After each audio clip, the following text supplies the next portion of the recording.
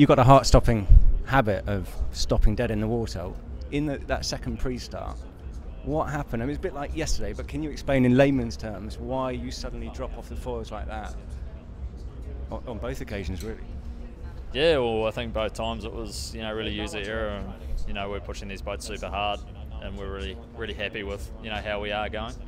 But at that same time, we're still making a lot of errors. We've still got a lot of things to work on, and I think that showed today. We've got plenty we can improve, plenty we can work on. I mean, the boat's clearly going faster, certainly in comparison to Team USA. So, have you made a lot of changes just since the round robin stages? And is there a temptation just to go, let's stop now? It's not broke. Let's not try and fix it. Yeah, well, I think that's full credit to the other challengers. They pushed us really hard. Through the whole Challenger series, the likes of BAR and then Artemis Racing, and they're there in that final, and we got some really tough racing there. We feel like we're a lot tighter, tougher team because of that, and but also we got to try a lot of stuff, and we feel like we're a lot quicker now than we were then. But we've still got plenty of things we want to try over the next 5 days, and we're going to be a lot quicker next weekend than we are now.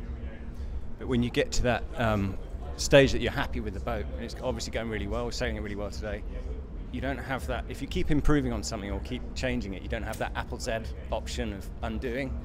Well, I think you just have to look at where these boats will be in a couple of years' time. They'll be probably lapping what we are doing now. So, if you stand still, someone else is going to be moving forward and catching you. And we plan on keeping moving forward. And just one last question on the foils. What on your light wind package? What sort of breeze can you keep those foils to? We can run them right up. It's full credit to our engineers, our design team for creating us foils that we can run through a massive range.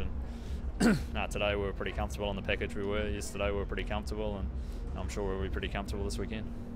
Thanks very much.